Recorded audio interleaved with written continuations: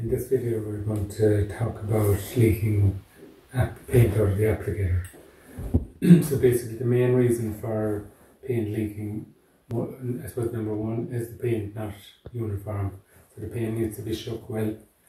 When paint has been stored since the last season in shelves, it separates. So as you can see from this one, the water in the detail, the water separates completely to the top.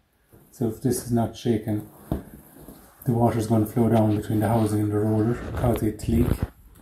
And also with the telltale, the oil separates to the top.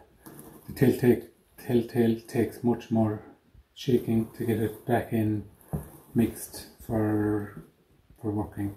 So if you have attached a bottle and the paint is, the water has, or the oil has flowed down outside the housing, you're then left with paint that's thick and not and lumpy, and it's going to affect the performance of the applicator. The other reasons for leaking paint, one would be the nap. If the roller happens to have a tear or some of the nap is very flat, can cause it. And I suppose the other one is a roller that has been used an awful lot. The roller has been used a lot where the nap gets flattened.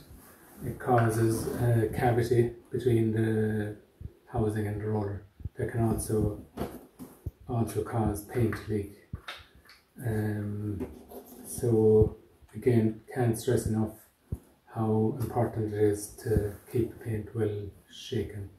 The other thing I would cover here is that we recommend using the detail paint, mostly because it's much easier to wash the roller when you're not in use.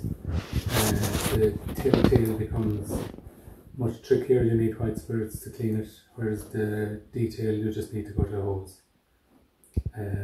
So that hopefully covers the leaking paint.